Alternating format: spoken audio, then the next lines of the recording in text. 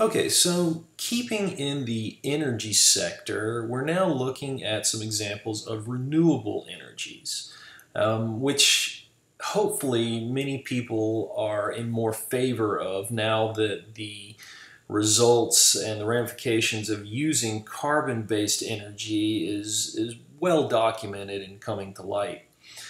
These are examples of wind farms up in the top left corner and of an ocean array system down in the bottom right.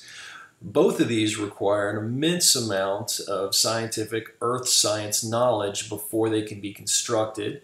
For the wind farms, we need to have a really good understanding of the meteorologic conditions to find out if we have the right amount of wind and the strength of wind required to push those turbines. We also need to know the geologic conditions to know if we have strong enough soil to support the immense amount of loads that will be pushed on these turbines as wind is spinning them.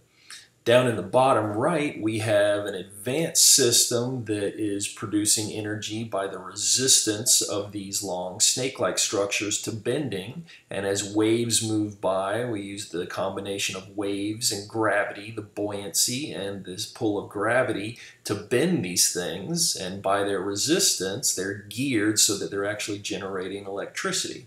We're going to talk more about those later. But again, the knowledge of surface currents, of ocean currents, wave patterns, all of that is extremely necessary for this type of project to be successful.